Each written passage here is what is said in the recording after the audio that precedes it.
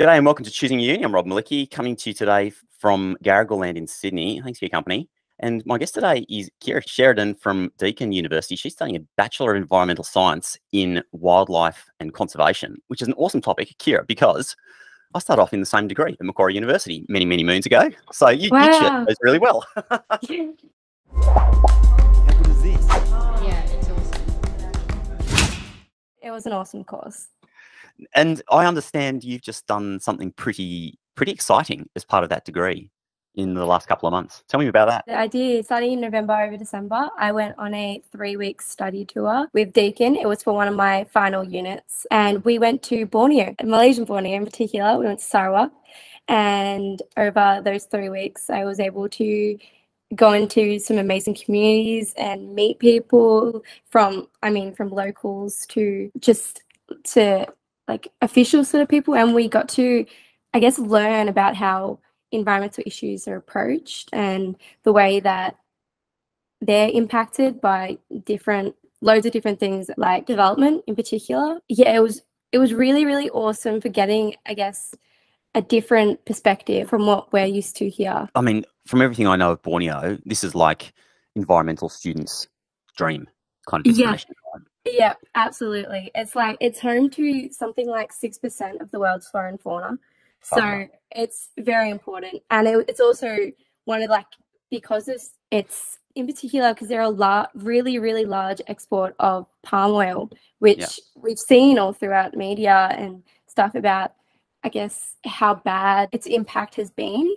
But we did get, I guess, a different perspective and how development, in some ways it's been, in a lot of ways it has been negative, but there has been also some really great positive stuff for the local communities and new opportunities. It was awesome, especially after 2+ years of being, in a COVID world. It was so exciting to get back out and be, it really proved why I'm so passionate about the environment and about its education and communication. And yeah, I was super duper lucky to be one of 16 students that went on that trip with 2 of our professors, and yeah, an awesome time. Tell me more about where that passion came from, passion for the environment. I think I've always loved the environment. I've loved being outside, and I would say I can really, pinpoint that when probably it was in year 9, my outdoor ed teacher, I remember she said this thing to me. She said she didn't want kids, and I didn't understand that at the time. And I was like, why? And she's like, because I don't want my kids to grow up in a world without polar bears. And I never really understood that, but I went on, and, it was when, after doing this course and learning the things that I've learned, I've been like, wow, I know what she means. It's our environment has changed and world has changed so much, and it's, rapidly declining. And if we don't do something about it, and, there isn't going to be anything left for the future generations. And that's sad because, I feel really lucky to have seen the things that I've seen so far, even though I'm so young. And I don't want, it's just, it's such a heavy thing because most of the time you tend to feel, especially studying what I'm studying, you tend to feel a bit pessimistic about it all because the world is dying and it's getting really hard to be able to ever repair the damage that we as humans have done, where we are the problem. What's your thought on, so for you, because it's a huge problem, right? And there are different ways that we can step in to try and attack that. There's the education side, there's obviously the pure science side, there's the advocacy and the policy side. Where do you fall? Where do you feel like you're heading in terms of the place you want to make impact? Definitely communications and education. I think everything starts with that. If we go back, in history, all the problems of the world have come to communication and that lack of, and it's or manipulation. Yeah, absolutely. And the misinformation, stuff like social media has been so important for sharing just how, important the environment is. And I mean, a plethora of different topics. It's been really, really great in that aspect. It's also, spread so much hate. And especially with there being so many, I found that there's a lot of barriers to proper science communication, environmental education, and when you have people in, in countries like Malaysia, like all throughout the Indo-Pacific, they're the ones that are the most vulnerable to the impacts of climate change, but they're also the ones that are not actually, I guess, properly being told about it, whether it's from the government just, I guess, kind of, the manipulation of some people, and just not, it's a real problem with accessibility, and I really want to improve that. I want to change how things are, and I really think I have that passion to do it. I will say one of my, a major inspiration for me has been David Attenborough. I mean, who doesn't love him? He's been very, very, very important in changing, I guess, the narrative of the environment from, it's not just a resource. It's something that was here first and will be here when we're gone. And without the proper protection, without caring about it and knowing how amazing it is, it's going to be gone. And that's, it's really sad.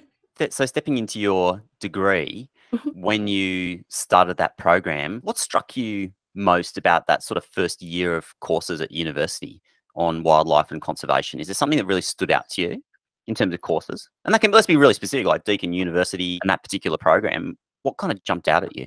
Honestly, I will say that probably the first 2 years of my degree, and my degree was 3 years. I only just finished in trimester 3, so only recently. And I don't remember a whole lot. I guess I was still, because, I think being online, it did make it fairly difficult. And I think Deakin did really well with, I guess, trying to give us, in particular, the environmental, sector of Deakin and CB. They tried really hard to make it as, teach us as much as they could. But in reality, our course is very, very practical. You can't just learn things on a screen. You have to do it. I think the thing that did stand out, I guess, I when I started my course, I didn't really know what, avenue I wanted to go down.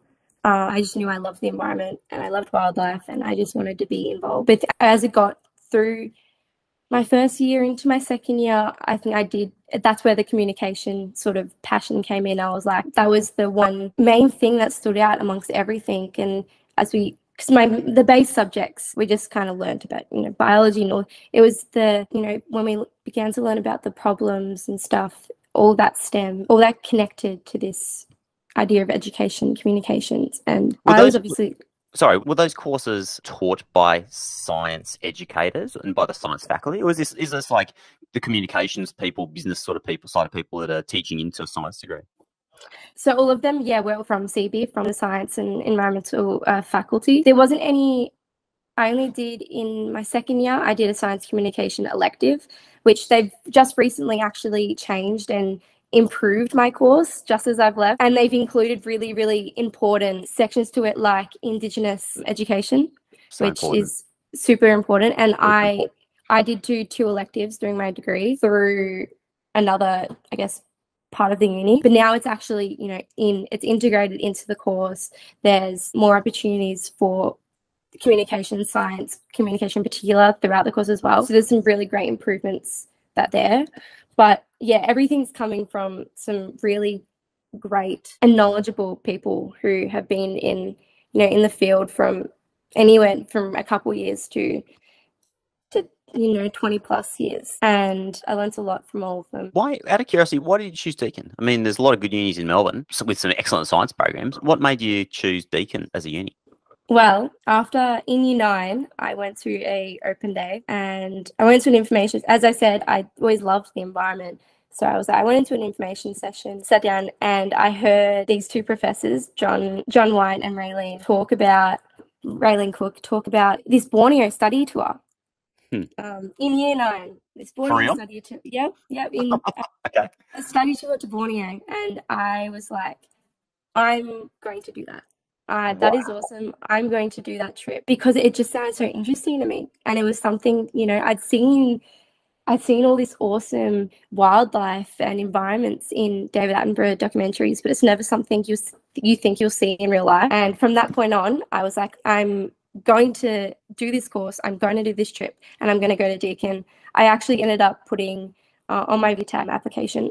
Deakin do a really, really great job with their abroad program and their international opportunities, and that was also one of the things which really drew me to them, because Deakin recognise the importance of going overseas and getting those different perspectives and developing that cultural knowledge and relationships with people from overseas, because it's very, very important in our careers, especially as an environmental scientist and communicator. You need to be aware of the world, and you need to be aware of the different people and how, you know, they understand things. And it was really, I guess from there that I was like so determined to get into this uni, and I did. I also got a scholarship with that when I got into the uni, which was it was a $3,000 grant to sort of go towards an abroad program, and Cool. I was only able to use that with the study tour last year. I had a lot of intention to do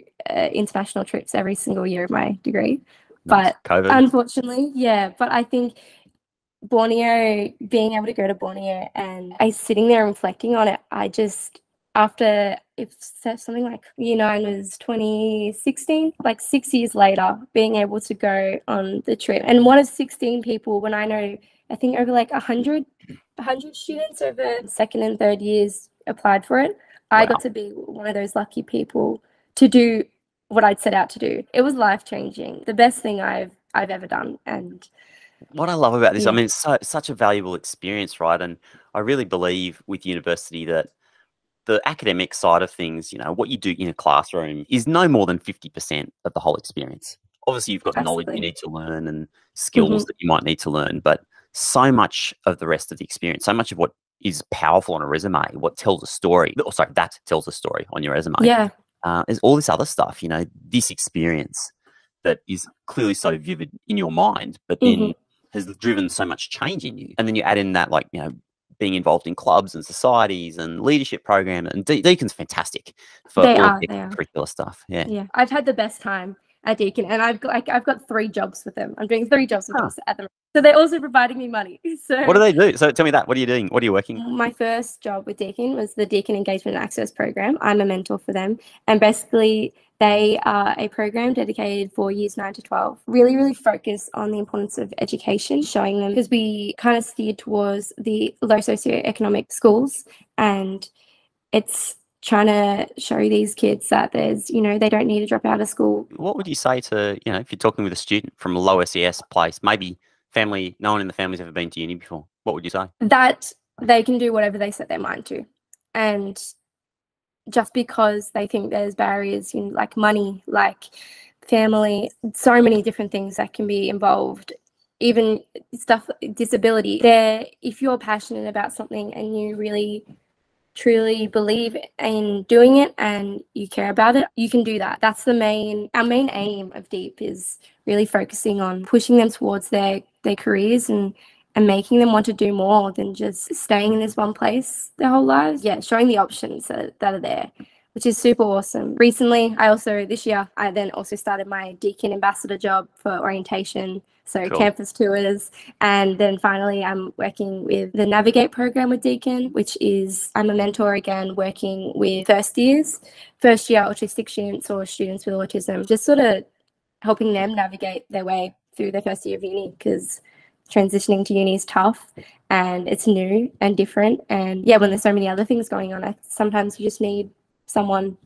And so I'm really excited for that to begin as well. Clearly you're a very caring and supportive person. Where did that come from? I don't know. I think I am very lucky growing up. My parents have always been my biggest supporters, and they've always, you know, pushed me, and they've let me do all these amazing things. Like from a young age, my family lives in Ireland, so I was always able to go on these overseas trips, and I got the travel bug. And in high school, I was able to go to, I think, 3 countries on trips with school, and they've always allowed me to do things that I care about, which I've been really, really, really fortunate about. I think also recently, one of the major things that have made me who I am now is in November of 2021, I was diagnosed with narcolepsy, which is a chronic sleep disorder, particularly characterized by overwhelming daytime drowsiness. And I particularly struggle with brain fog and a lack of concentration. And I think that's probably been going on since about year 8, but I never actually had a name to it or a diagnosis until the end of 2021, which is crazy because I think I was always told, oh, you're just burning yourself out, like there's nothing, there's nothing wrong. And it was really tough getting the diagnosis because like, wow, like something is, there is something, but not necessarily wrong with me because I don't look at it in that way anymore. But it was positive in the way that I was like, it had, I finally knew what it was. And I was like, I can, there's things I can do to treat it somewhat. There's not really any cures or anything yet, but having a name, I was like, yeah, okay, I know what it is. Let's go from there. It was pretty, I guess, devastating though, hearing that it's going to get worse and has gotten progressively worse, I would say, especially looking at like in high school, I was always a high achieving kid. And my doctor did say to me that like, I don't know how you passed year 12 with narcolepsy. But it's looking at that of how I could concentrate fairly well and it wasn't as hard to do things as it is now. It's really, really difficult because I cannot concentrate on things and it takes me, it can take me hours sometimes to write one sentence. But I think it's that really showed me, how, I guess in some ways, how short life is. And I also I've always wanted to prove myself to everyone, even when there's no need for it. I've always wanted to be more for myself and for others. And I think hearing about having this diagnosis, this disability, I want to show others that again, if you're passionate about something, you can do anything. And people, might say there's these limitations and they might put limitations on you. But yeah, I'm a real advocate for, as everything I've spoken about, breaking down these barriers and inspiring others and being a voice and, helping achieving my goals and dreams despite all of that. Showing people that you can do it, I guess. Thanks for sharing that, Ciara. It's very personal. My guest today has been Ciara Sheridan from Deakin University studying Bachelor of Conservation and Wildlife. And we've had an awesome conversation. It's been super nice to connect with you, Ciara. I'm super looking forward to following along with your adventures over the next couple of years. I do have a last question. As you've been chatting, popping in and out of screen on the right-hand side, you've got this cool, I don't know if it's a tat or it's just a drawing. It's a tattoo. I've got like, oh, you got 70, a few? Yeah, I got like 70 plus tattoos. Oh, wow. Fuck, that's an accumulation. Awesome. Yeah. What's this little guy here? Because he's the one I can see. Yeah, he's just a little devil dude. I got him on a beach in Bali, which probably not the best thing best place to get a tattoo, but it's about the memory and the experience. Why do you love the tats? They feel like they're like, and you can see my personality through them. Like every single one, even though they didn't initially have like a meaning behind them, they do now, and I can connect something about me to that. It all just makes me look cooler. Well, Ciara, it's been awesome chatting with you. Thanks for sharing your experiences. And I look forward to seeing how everything unfolds in Malaysia in the next couple of years. Good on you. Thank you. And for those of you, if you're listening at home, watching at home, heaps more resource and information on the Choosing Your Uni website, choosingyouruni.com, videos, independent advice. My only goal is to try and help you find the thing, that next step that's going to work for you. So check out that website and drop me a comment in any of my resources. I love getting back to you. Have yourself an awesome day. Take it easy, Ciara. Thanks. Bye.